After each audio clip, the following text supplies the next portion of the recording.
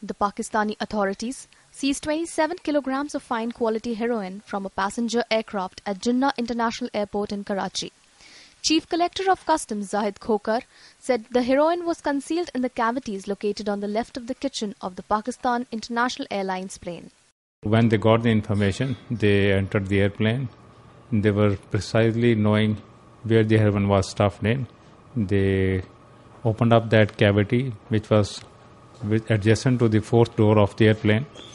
The cavity was opened and 9 packs of heroin were recovered from that cavity. Each pack was weighing more than 3 kgs, so more than 27 kgs of heroin has been recovered. It's off-white heroin, very superior quality heroin.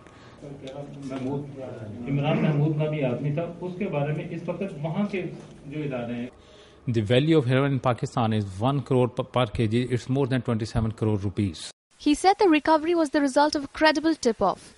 Pakistan is a major conduit for drugs flowing out of its western neighbor Afghanistan, which is the world's largest producer of heroin and a major hashish producer.